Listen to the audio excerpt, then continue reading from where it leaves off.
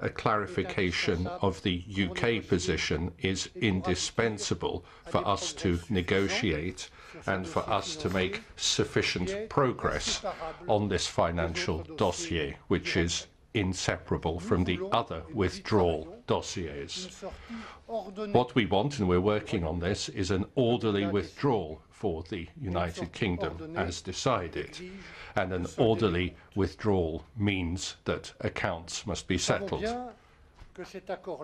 We know that that agreement will not be achieved through incremental steps. As soon as the United Kingdom is ready to clarify the nature of its commitments, we will be prepared to discuss this with the British negotiators.